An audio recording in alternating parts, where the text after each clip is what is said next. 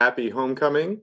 My name is Josh Grill. I am an Alzheimer's disease researcher here at UC Irvine. I'm on the faculty in the Department of Psychiatry in the School of Medicine and in the Department of Neurobiology and Behavior in the School of Biological Sciences. I'm going to present a lecture to you this afternoon on the neuroscience of music and dementia, and we have exactly 1 hour with a very hard stop, so I am going to jump right in. And on the next slide, you'll see what I hope to do in this 1 hour. If possible, leaving some time for questions, which is my favorite part of giving lectures. So I'm going to talk a little bit about the neuroscience of music.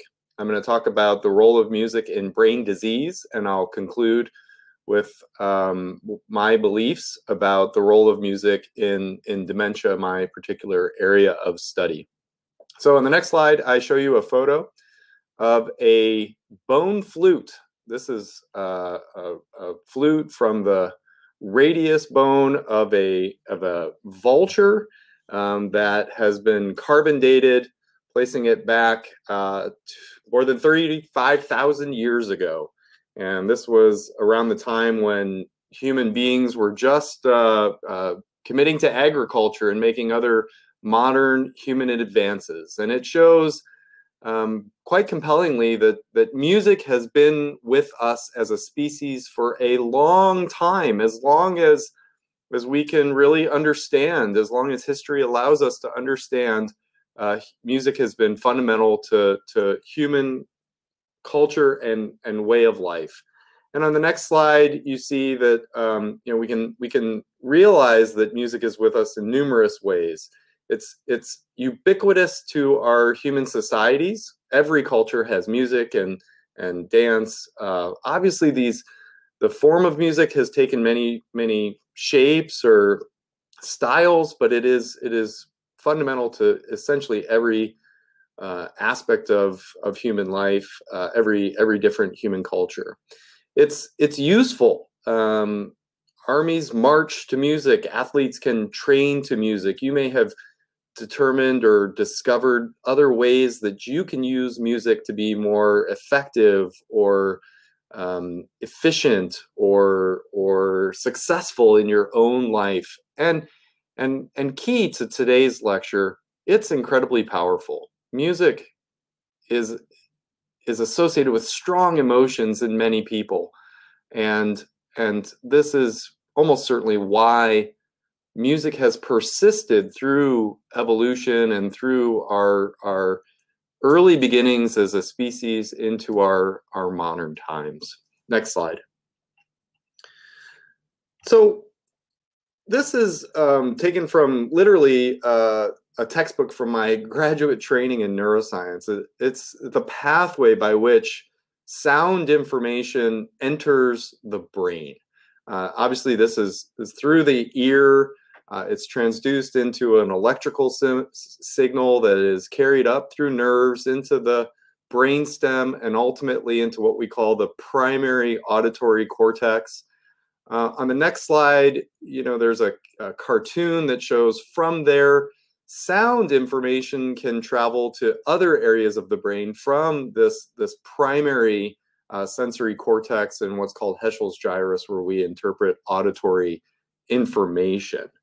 But music actually seems to activate the brain differently than does sound. And on the next slide, I summarize with an image from a very nice couple of review articles how different parts of the brain seem to be involved in different aspects of hearing, interpreting, perhaps even enjoying and responding to music. And you begin to get a sense that music has a distributed network of the brain that it actually can activate. And this is different from other sounds. And on the next slide, I show some imaging data. This is actually imaging data from infants, showing that the way that music activates the brain is seemingly inborn in us. We don't learn this as young adults or even as children. Essentially from birth, our brain is wired to respond differently to music compared to other sounds. A more bihemispheric, meaning both sides of the brain can be activated, a more distributed network, which is what's shown here. I can't point with a mouse, but you can see in the top row of this figure, the orange area representing the area of the brain activated by music is much larger, even in infants, compared to a series of sounds that are controlled for volume and duration and the like, but aren't musical in nature. In fact, on the next slide, I'll begin to show you data from, I believe, the most prominent researcher in the area of the neuroscience of music, Robert Zatorri at the Montreal Neurological Institute, and his group. And we're going to play some music for you right now, which is similar to what was used in that previous slide and used in the current slide. First, you'll hear, I hope, some piano music.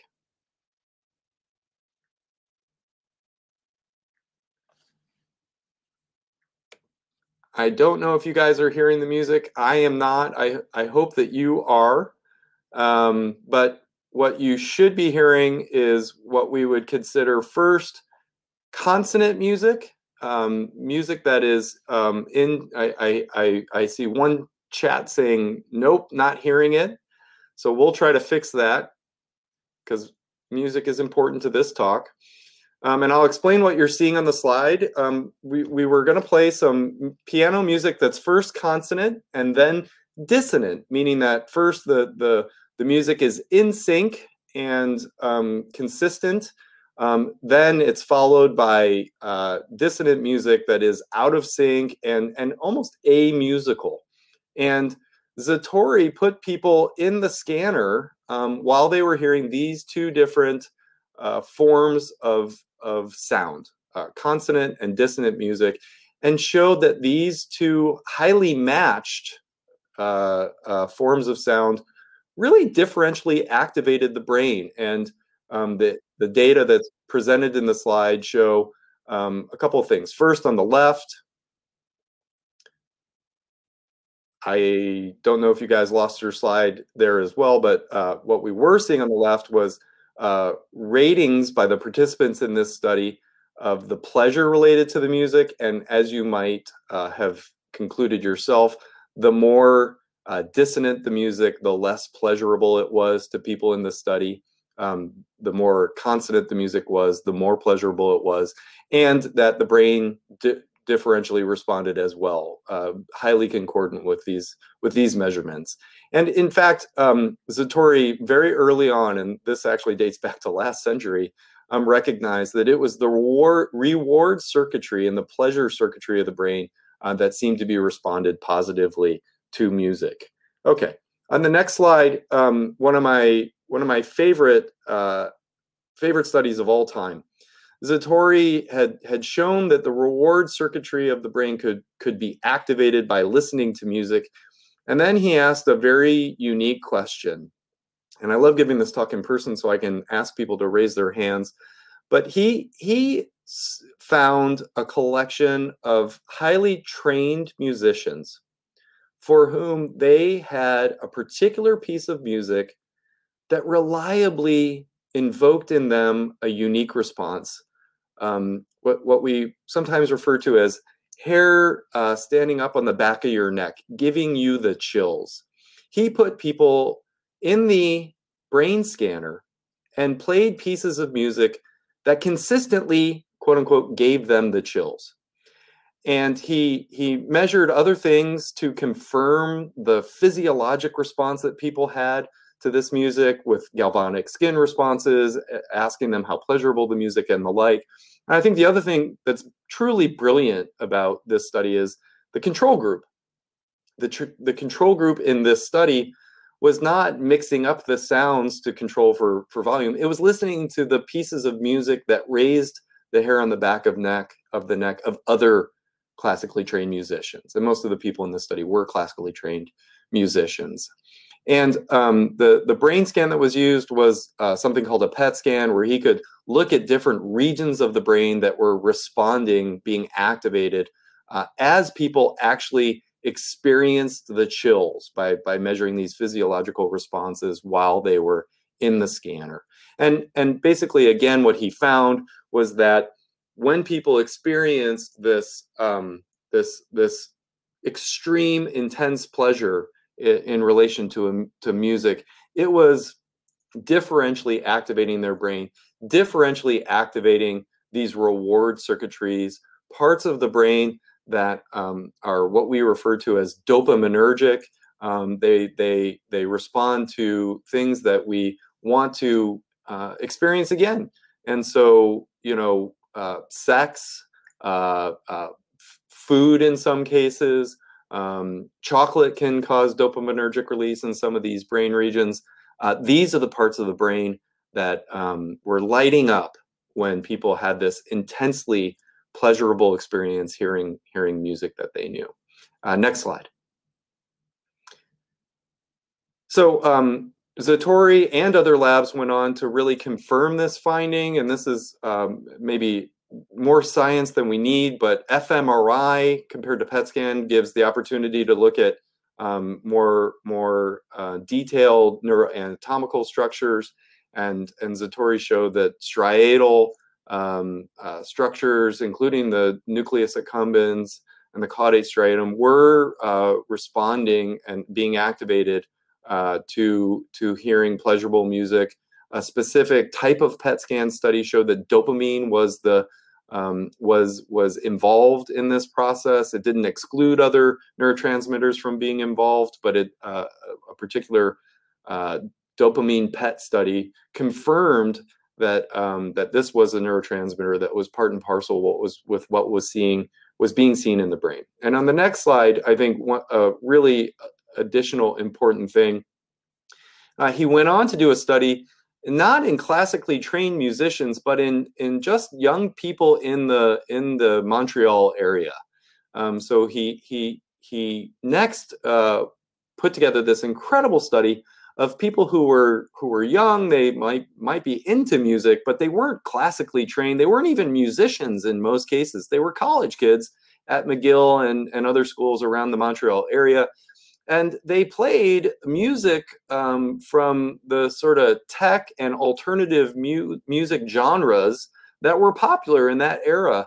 But they played music from the bands listed here, all of which were new to the people who participated in the study. So all of this music was new. They had never heard it before. And what they found in the next slide is that, oh, and I forgot to say, they put people in the scanner, they played these new pieces of music to them, and they asked them when they heard the music, how much would you be willing to pay on a music sharing platform like iTunes or another platform like that? How much would you be willing to pay for this song, which you've never heard before? And the choices were $2, $1.29, $1, or $0. And what you can see are data that in science would be suspect because they're so perfect that we rarely see data like this. What you can see is that the activation of this particular part of the brain involved in the reward circuitry that we call the nucleus accumbens, the activation was a near perfect correlation. The more activation you got, the more a person was willing to pay for that song. And if there was no activation, they weren't willing to pay anything. And I probably have phrased that in the wrong order. If it wasn't activating the nucleus accumbens, they didn't want to pay for it because they didn't enjoy it. It didn't elicit pleasure in those individuals. So there's a tight correlation between the brain's activation of this circuitry and how much we enjoy music. And this happens in everyone. You don't have to be a classically trained musician to have music activate your brain in a way that is reinforced and rewarded by our brain's circuitry and chemistry. And I think that this is incredible and really important. Next slide. So now I'm going to transition and talk a little bit about music and brain disease. I've talked about music and the healthy brain. Now I'm going to talk about music and brain disease. And here too, there's a fascinating literature for us to consider. So I'm going to begin with a little bit more music, I hope. On the next slide, we'll play brief snippets from 2 pieces of music, and I couldn't hear the last one, so this could get challenging, but let's give it a try. Okay.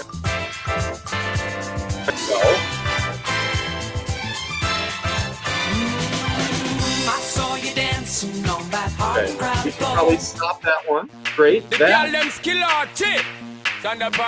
Some give it to, some give it to, some give it to our girls. 5,040,000 naughty shorty, baby girl. Okay, so the generally, you know, we would do a show of hands, or I might even call on the audience to say, what do these 2 pieces of music have in common? Go ahead and think about it. I'll tell you, the first one was the Doolies. That was a UK pop band. That song was released in 1977. People are answering. That's wonderful. It peaked in the UK charts at number 13. The second song was Sean Paul. It's called Temperature. It was released in 2006. And it actually won a Grammy for Dance Song of the Year that year. And people had great answers. Both songs made them want to dance. Great, absolutely. But getting back to our theme of brain disease, those are actually 2 songs documented in the medical literature as having caused seizures in people with musicogenic epilepsy. So let's go to the next slide. Musicogenic epilepsy is a real condition. It is thankfully extremely rare, but it is documented in the literature. It is real. Stacy Gale, who's pictured here with her neurosurgeon in Long Island, is a good example of a person who experienced musicogenic epilepsy.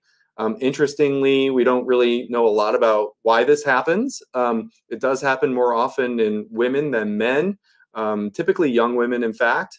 And Stacy Gale, during her college years, I believe she was Canadian, and she was living in the New York area as a student, and she began to do really poorly in school, and it was because she began having seizures, and she was having absence seizures, and they actually were at first sparked by hearing the song Temperature by Sean Paul. And I said that song won a Grammy. It was a song that was ubiquitous in the culture of the day, in the circles in which she was running. And her musicogenic epilepsy actually expanded to include other hip hop songs. Rihanna's Umbrella was one that she noted. And she ended up seeking treatment. She went into a seizure unit to undergo studies where they use high density EEG. They keep people for monitoring for long periods of time. When she was in the unit, they ran across a problem. She wasn't having seizures, and so it was really hard to study her seizures. They stopped her medications. They kind of deprived her of sleep for a while. They were trying to actually get her to have a seizure to help understand what was going on. And eventually she said, you know what, just hand me my phone or my purse.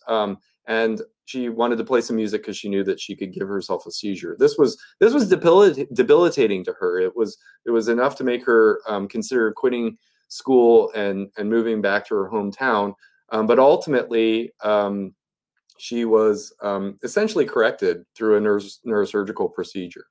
In all the cases that are documented in the literature, and the vast majority of them, I should say, this is a temporal lobe epilepsy. It's a limbic side of the brain phenomenon. The parts of the brain that are important to emotion and memory. And it's often for music that a person actually genuinely enjoys and has an emotional response to. So an unfortunate example of how music can impact the brain. On the next slide, an incredible case from a book and a series of papers by Dr. Oliver Sacks, a world-famous author and neurologist who passed, sadly, just a couple years ago. Musicophilia, an insatiable craving of music. In his book of the same title, which I highly recommend to people interested in this topic, a surgeon who was vacationing with his family many years ago. He was up in the lakes of northern New York, if I remember correctly. To give you a sense of the time, he went to use a payphone, a local payphone, to make a call, and was walking across a parking lot when he was struck by lightning. He woke up after being unconscious, laying on the parking lot ground, to a nurse who had revived him. And he said, "It's okay, I'm a doctor." And she said, "You weren't 2 minutes ago." He seemed to be okay. He had burns from where the lightning exited his feet, but otherwise no immediate sequelae of having been struck by lightning. He went for a full cardiac workup, neurological workup. Everything seemed more or less normal. When he returned to his life with his family as a surgeon, he began waking in the middle of the night with the desire to hear classical music. That gave way to a desire to play piano. He had to buy a piano. He craved playing piano so much that he bought a piano and put it in his house. He went on to want to try to compose his own music, and he had taken piano lessons and played piano as a child. But this was abrupt and new, and this became so compulsive that he ultimately he actually ended up like divorcing his wife. He worked to satisfy his means, but all he really wanted to do was play and compose classical music, and became of some renown among amateur classical music composers. And what did that bolt of lightning do to his brain? We frankly just don't know. But this type of effect has been shown in other patients in the literature, including some epilepsy patients. Again, getting to this particular part of the brain that seems to be involved in the emotional response to music, perhaps even driving, in some cases, compulsive behaviors. Next slide. Go ahead. So thankfully, it's not all bad. We can also think about music as a treatment. And there are a lot of interesting writings and studies around whether music can, for example, help alleviate pain or other aspects of using music as an intervention. And some really neat studies to suggest that if music is used as a treatment, we might need less analgesics or post-surgical pain medicines, for example. And I'm sure you have used music in your own life, perhaps, to help you recover from emotional or even physical maladies. Next slide. So I love this example from the neurology literature. Dates back to 1979, famous neurological journal, of a patient with Parkinson's disease. For those who don't know, Parkinson's disease is what we call a movement disorder. These patients develop a worsening, over time, progressive problem with movement, including shuffling gait, and eventually even things like freezing, an inability to move at all. And this is a case of a man who had Parkinson's disease. I think he was, in fact, a neurologist himself, if I remember correctly, who had freezing behavior, but his radio was on, and he couldn't move until suddenly a Sousa march came on the radio, and that music and the march actually propelled him out of his dystonic freeze. If only, and I have the quote here, that he, from that point forward, decided to try to carry or have music available to him so that if this ever happened again, he'd be prepared to propel himself out of his frozen state. If only we had modern devices that let us carry music on our person in an easy way. Oh, goodness. Okay, next slide.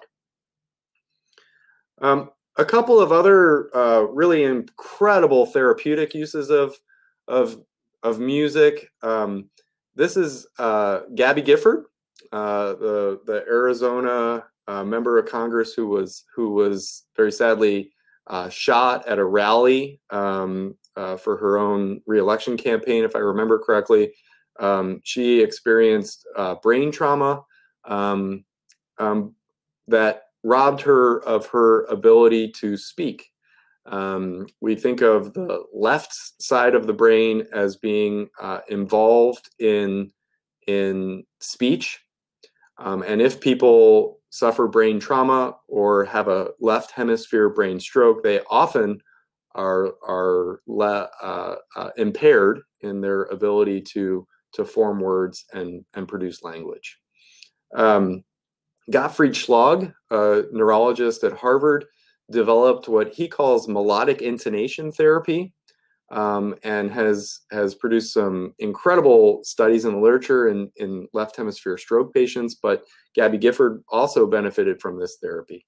People who have left hemisphere brain damage and lose the ability to speak are genuinely surprised to learn that when asked, they can still sing in many cases. And so if you ask them to sing something simple like Happy Birthday, this is something they can still do despite their inability to speak. And Schlag developed a procedure, a therapeutic approach of helping people understand this, that they can still sing even though they can no longer speak, and then teaching them to replace the words of common songs like Happy Birthday with other useful phrases, and then slowly removing the melodic component of the music so that only the words are left. And what's basically happening is song is a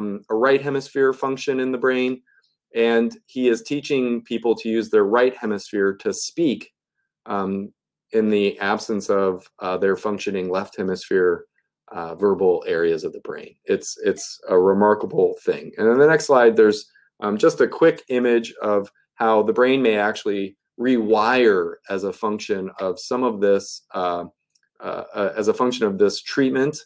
The connections between the right hemisphere and other parts of the brain actually grow in size and number, and that may be how people actually relearn to speak. Okay, I'm going to turn now to music and memory, and I'm going to show a quick TV clip, if we can get that to work as we turn our attention. Thank you, Diane. Now, Sam, you can learn about anything in this world if you'll just follow my little trick. Got it? Mm-hmm. All right, Albania. Here, Albania. Or should we say Albania? Why'd you say it like that? We learn our facts by associating countries with music. Why? Do you want to study alone? No. All right. No. 1, 2, 3. Albania, Albania, you border on the Adriatic. Your land is mostly mountainous, and your chief export is chrome. Okay, we can probably stop it there. So I hope everybody, perhaps not everyone is familiar with that show. That's the show Cheers, one I grew up with and loved dearly. And the backstory there is that those two characters, Sam and Coach, are former Major League Baseball players who are going back to school to get their high school diplomas. And Coach, who is a wonderful character, big-hearted, but rarely accused of being the smartest person in the bar, is tremendously outperforming Sam, the good-looking bartender owner, in their school. And the backdrop is that Sam is trying to understand why Coach is doing so much better in school than he is, and Coach takes him under his wing to teach him his study habits, which, as you saw, is basically to take all information he's responsible to learn and putting it to song. And this is, I assume, foreign to no one. Anyone who has children has taught them the ABCs, and rarely do we do that in the absence of melody. So, you know, I think that this is an easy concept for us to understand, that music and memory can often go together. But how far can we go with this? Can we use music to improve our memory? Certainly we can use it as a mnemonic to help us remember a list of things or a series of information, but can music actually make us smarter, improve our performance on memory tests? UCI was actually home to a study several decades ago in the early 1990s of what was called the Mozart effect. Could listening to classical music help students perform better on standardized tests? This made a lot of headlines that listening to Mozart or other classical music might actually help students do better on their SATs and other entrance exams. And it was actually so impactful that there were efforts to replicate this even in mice, playing classical music in the room that housed the cages to see if mice perform better on mazes and other behavioral tasks. I think that for the most part, this has been mostly maybe not debunked, but we've moved on as a field from this notion. But still, I think that there may be a role for music as we think about memory. And in the chat, I even saw the title of a film, Music and Memory. And of course, there's no more important area of medicine in which memory is a key than Alzheimer's disease and other forms of dementia. So I'll spend the remainder of the time, and we can go to the next slide, talking about music and dementia. Thanks, Charlie. You can go ahead and go to the next one. Okay, so what is dementia? Dementia is a syndrome. It means that a person has problems with thinking, and memory is a form of a thinking skill or a domain of cognition that is most synonymous with dementia. But there are others that are important. We've already talked about language, decision-making and judgment, reasoning. You know, we could talk about being able to take information from our peripheral and incorporating it into our brain, what we might call visual spatial function.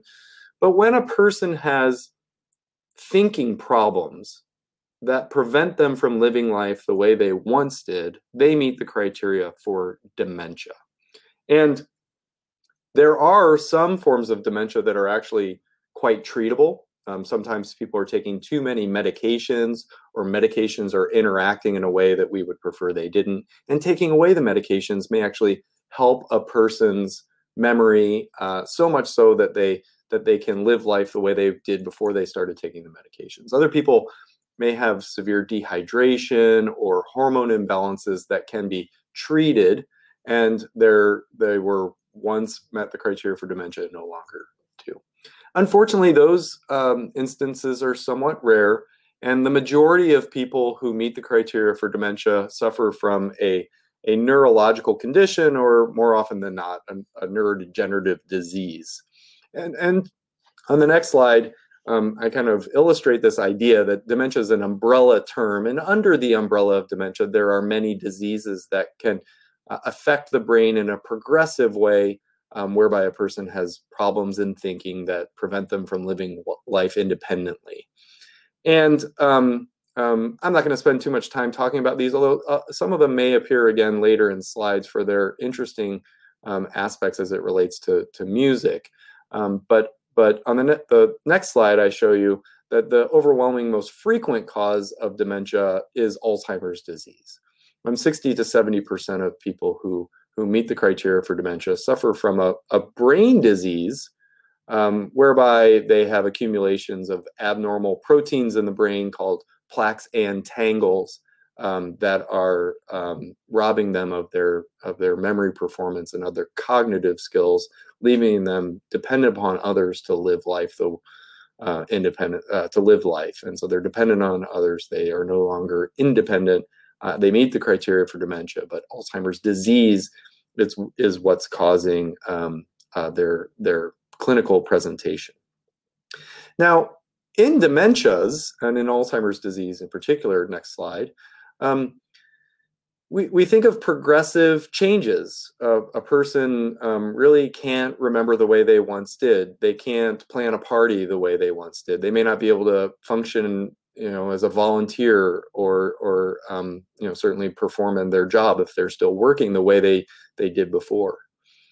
But their ability to appreciate and enjoy and even perform music may remain intact until very, very late in the disease. And this is documented in the medical literature.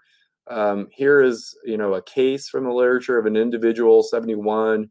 He was mildly to moderately impaired in his disease, but couldn't tie his own necktie anymore. But he could still perform in a Dixieland band. I don't know if people have ever heard of the memory tapes. This was an HBO docu-series produced by Maria Shriver. Some of it filmed right here at UCI many, many years ago. It was award-winning. It followed a number of really fascinating cases, including a gentleman who his dementia progressed so much that he had to be placed in a skilled nursing facility. His family visited him routinely. His wife actually had to learn that he had taken a new girlfriend in the facility, which she was okay with, which is a whole nother lecture about the amazing abilities of caregivers. But he was still traveling in a choir and remembered all the words to the songs and even took solos despite being so severe in his neurodegenerative disease he couldn't live at home any longer. And I've been interested in music for many years. I've begun a couple programs at different places, and some of them generated some attention. And one thing that started happening is people started sharing their own musical stories with me. And I'm going to share one with you now on the next slide. My dad has Alzheimer's disease. He's 79 years old. It's been about 20 years since he last played the drums, but I still wanted to give it a try. 10 minutes after making this video, he had no memory of our performance together. But yet, he can still make music like this. I wonder why.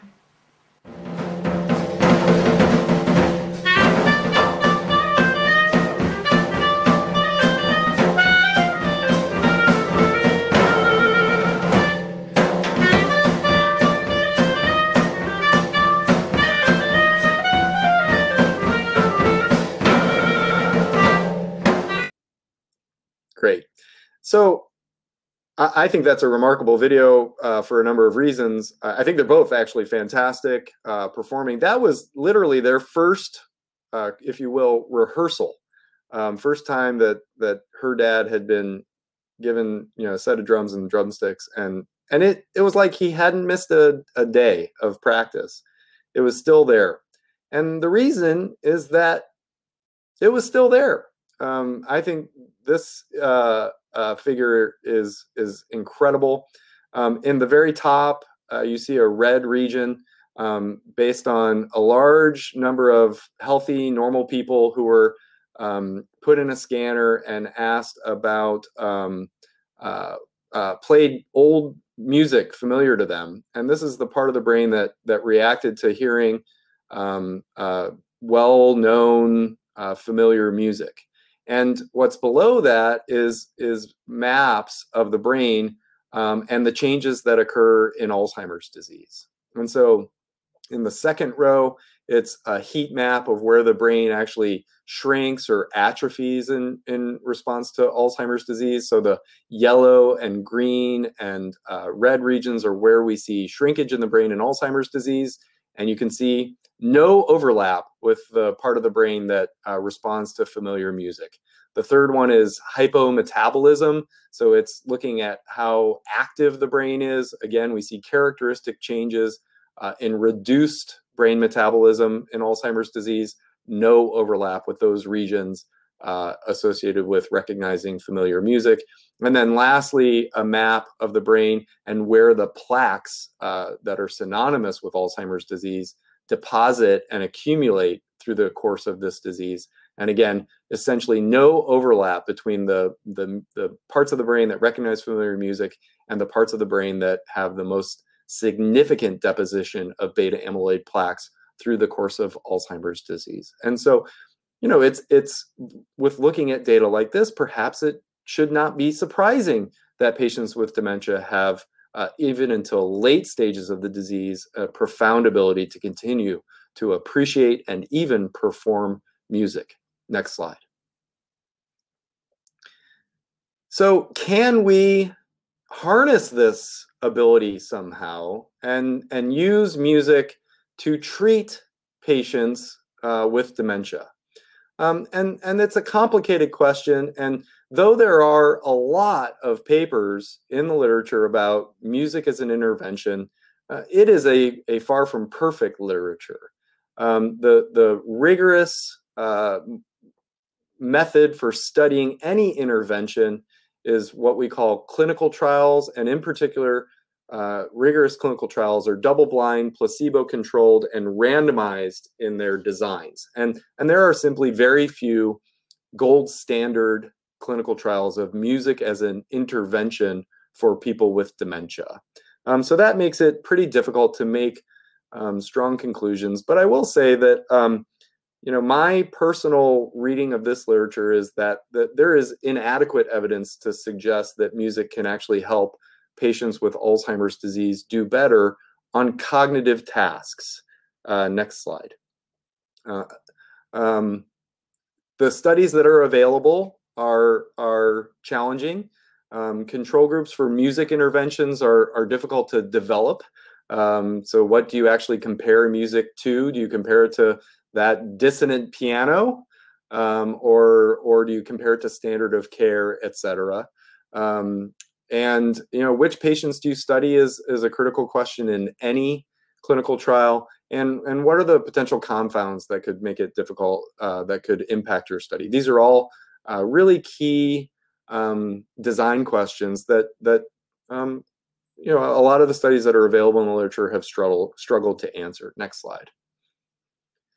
So again, very few studies rigorous studies around whether music can actually improve cognition in people with Alzheimer's disease or other forms of dementia. The ones that exist are frequently flawed, using less than sensitive instruments or making mistakes around design to, you know, for example, have 10 different cognitive tasks as an outcome measure, and then concluding that because one showed a benefit, that music was a successful intervention.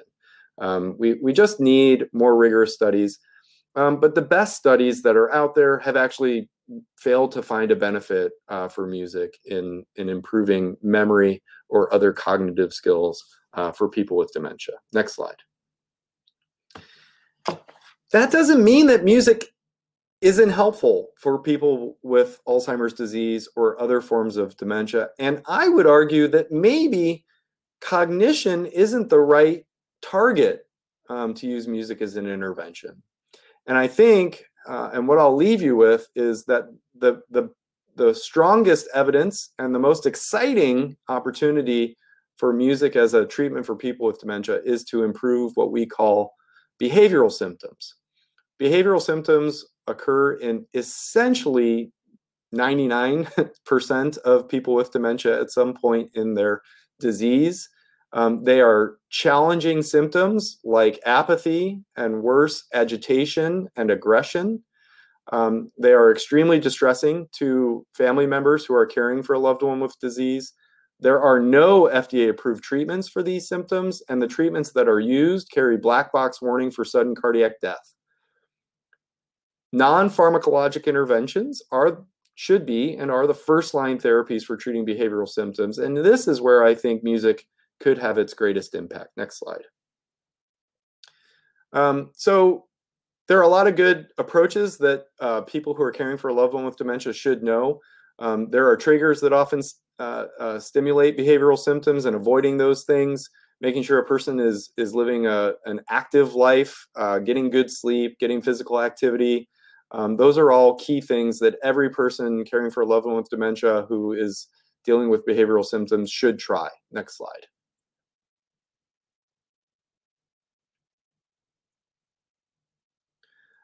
And I think music is a non-pharmacological intervention that should be tried as well. There are a lot of different ways that music might help. You know, it's used in group settings in many cases. There's studies of singing lessons in a group. There's studies of music group interventions with tambourines and drums and other instruments. So there's a social aspect. Many people use music to remind their loved one of happier days or just happy days, and often those memories are the ones that go last in Alzheimer's disease, and so that reminiscence approach can be helpful. You know, the act of singing is a form of exercise unto itself. Music may actually decrease stress hormones in some people, especially if the music is pleasurable or soothing. And you know, it may have direct effects on the brain as well, as I've kind of alluded to throughout this talk. Next slide. The neurobiology of why these symptoms occur is still under study. There are multiple hypotheses for this. And I won't claim to really be an expert in these different theories of why behavioral symptoms occur, but I will say that one of the predominant theories around behavioral symptoms is what's known as a monoaminergic hypothesis. And that is that certain brain regions involved in particular chemicals, including dopamine, which we began the talk with, may be critical to the occurrence of behavioral symptoms. Next slide. And we've learned that depending on the regions of the brain that are affected in the disease, it may have a dramatic impact on what music does for those particular patients. So patients with behavioral variant frontotemporal lobar degeneration, a younger onset, more polarized degeneration of the front parts of the brain, where patients have disinhibition and changes in behavior and decision-making as a first presenting symptom in most cases, those patients, they have a profound impact on their ability to recognize emotional aspects of music, for example. So they may not benefit the same way that a person with Alzheimer's disease could from a musical intervention, because as I showed you, the parts of the brain involved in musical memory may remain intact in Alzheimer's disease. So there's a lot of reason to wonder about specific neurobiological substrates of music as potential roles for intervention in people with dementia, and a more precise approach. Next slide. Yeah, again, I don't want to get into this too much, but this is looking at those specific parts of the brain, including the nucleus accumbens and the striatum and the reward circuitry of the brain, and the amount of degeneration in Alzheimer's disease versus other forms of dementia. And the point of this slide is to say that in Alzheimer's disease, though there appeared to be sort of a numerical trend, statistically, the size of these brain structures was no different from healthy older controls, whereas we saw atrophy, or the investigators who performed this study saw atrophy in behavioral variant FTD and in semantic dementia, but not in Alzheimer's disease. All the more reason to think about music as a potential intervention for these patients. Next slide. So again, you know, people started telling me stories, and probably the most common story I heard, and I might have even seen one in the chat box here, is that, you know, when we started talking about the role of music in Alzheimer's disease, and others were doing it louder and better than I was, people started telling me stories about how music had helped their family members. And the most common story was that, you know, their loved one was in the nursing home, and the staff of the nursing home would say that, you know, your mom's always difficult, but then after you come visit, and the person would tell me after they would play music for their parent, they were so much easier to handle, and they had so many fewer behavioral symptoms. So it's pure anecdote, but really consistently received anecdotes all along the same lines. Next slide. And there are a handful of studies that have tried to look at this in a controlled manner. This is one that randomized actual wings of nursing homes to personalize music interventions compared to just piping sort of, if you will, elevator music to the whole wing. And they found that when people had personalized music interventions, they were more likely to show reductions in agitation and similar behavioral symptoms compared to a control group who just got elevator music piped over the loudspeaker.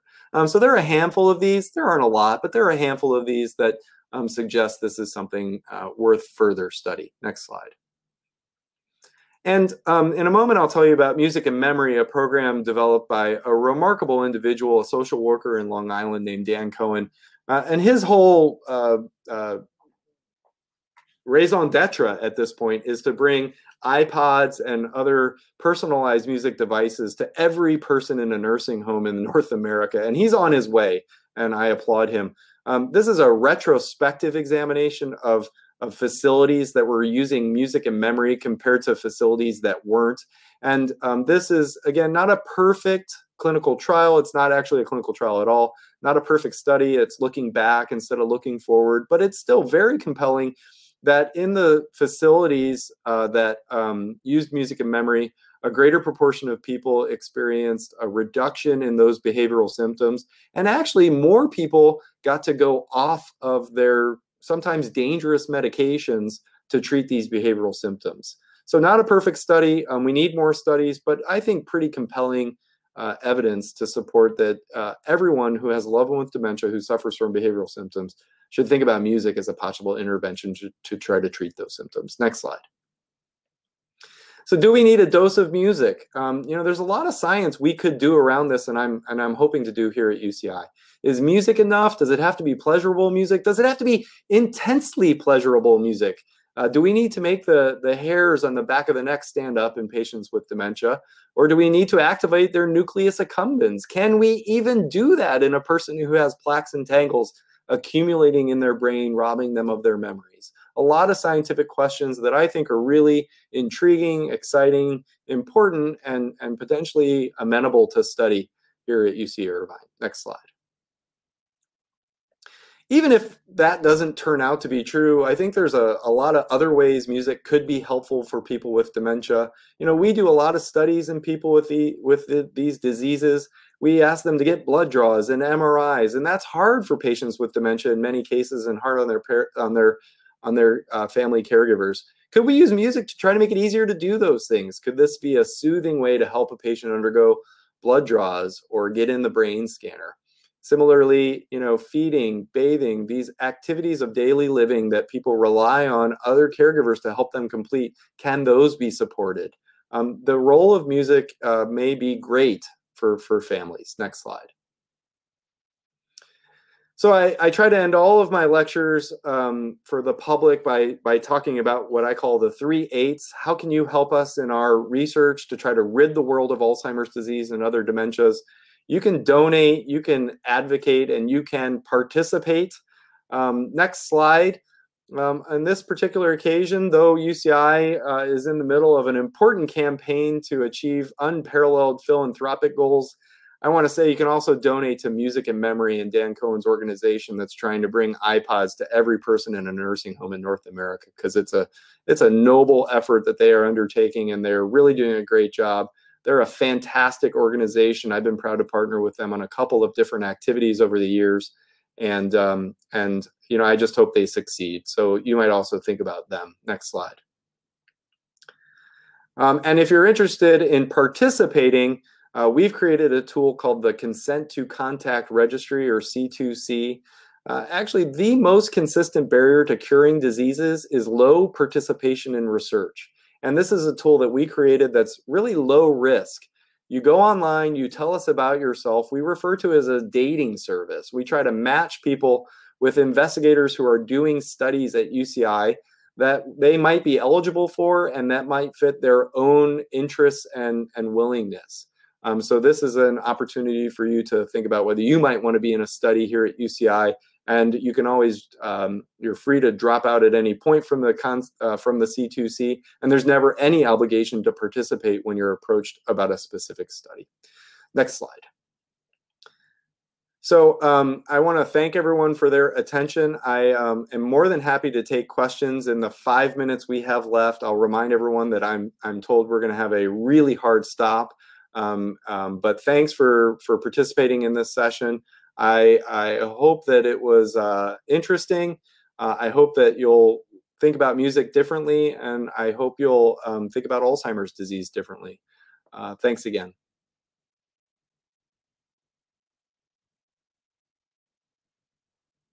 So if I see any questions in the chat, I'll read them out. I don't know if there's a chance for people to do other things. I see raised hands. I don't know if we have the opportunity to call on people. Discussion forum.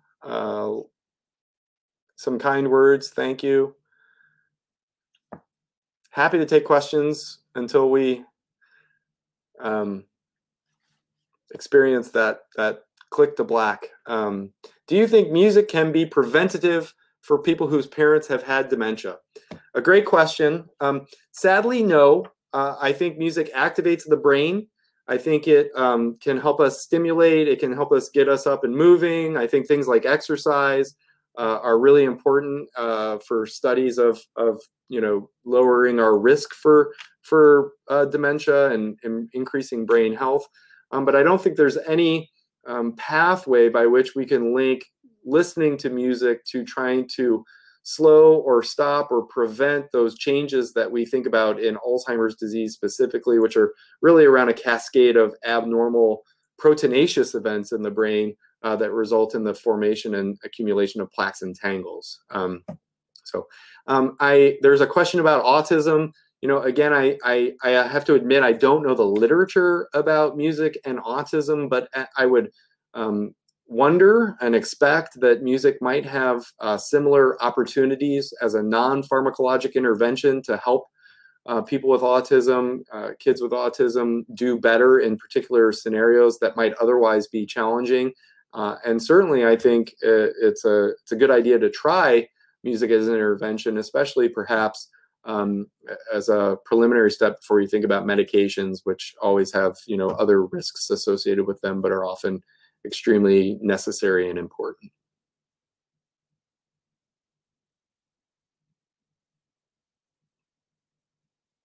I'm reading these in case people can't see them. Although I enjoy music and listen to it a lot in my 20s, I find as I've gotten older, I listen to much less music. Is that common?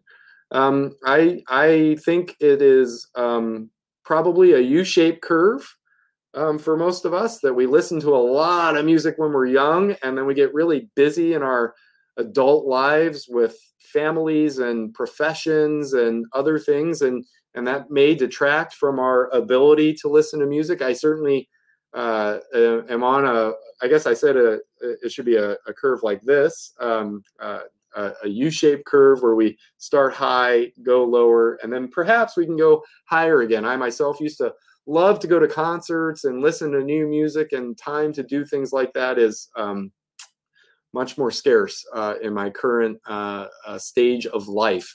But as my kids get older and go off to college, and maybe when I have less professional responsibilities, perhaps I'll find the time to do more of that again.